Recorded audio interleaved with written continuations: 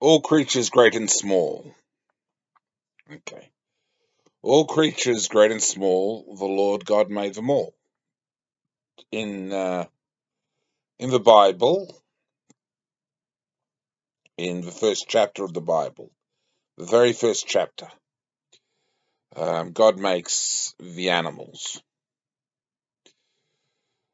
Everything out there God made. Now, for the dogs, in standard creation science ideas, there seems to be an original bunch of dogs from which all the different breeds descend. We know that people breed new types of dogs. They make new breeds. They do it. People breed that. So in the DNA of the ultimate dogs, which were aboard the Ark, Noah's Ark, and all the DNA is there for whatever dogs are on the Ark. The DNA is in those dogs. The various kinds of dogs all descend from those original dogs. There were not as many breeds and types of dogs back in the day that there are now, obviously. So it descends from an original types. And I think there's a huge variety of animals out there these days, especially in insects and things. But if you go further back in their DNA, they all link back into a far smaller amount. People think there's too many animals types to fit on the Ark. Well, there's original, I suppose, kinds, the biblical term, kinds, maybe a genus or somewhere around there. But they descend back to the original kinds, which produced various genetic variations. It's all in the DNA. It's not evolution.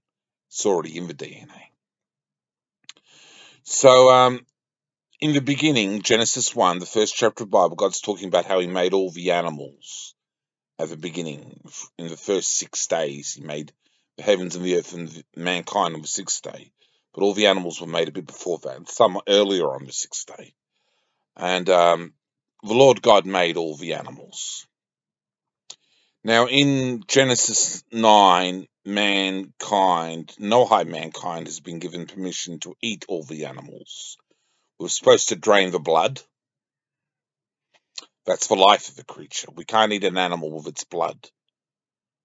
It's supposed to drain the life. And generally, there might be an assumption that you cook the flesh. That might be an assumption from an unwritten assumption. It might be there. It might not be there, that unwritten assumption. It might not be. There might have been traditions back then that the animals were normally cooked. Animal meat is possibly normally cooked. It could normally be cooked. That might be an historical unwritten assumption which we can make about the scriptures, or maybe we can't. I don't really know. I don't think we really have the records to know for sure. But my, I suppose, suggestion is that it's usually best to make sure your meat is cooked. But we can eat all kinds of animals. All of them are permitted to us. There's certain animals which we probably really need to make sure we cook them. Otherwise, we can often get sick if we eat the meat of animals without cooking it. And there's a lot of discussion on that. So normally we probably cook the animals. Man can eat animals. I think there's a possibility that these carnivore teeth we have, these canines, as they call them, we're possibly omnivores in reality. There's gut chemistry in the gut for digesting meat, which is possibly supposed to do that job. I think we might really be omnivores. Human beings might really be omnivores in the ultimate way God intended for us to be. But we shouldn't really be going around abusing animals.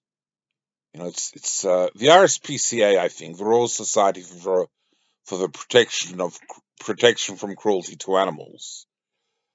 We shouldn't really abuse God's creatures. You know, just because we can kill them and eat them for food, it doesn't mean we've got a right to sort of harass them and molest them and treat them poorly. We should treat our animals well enough.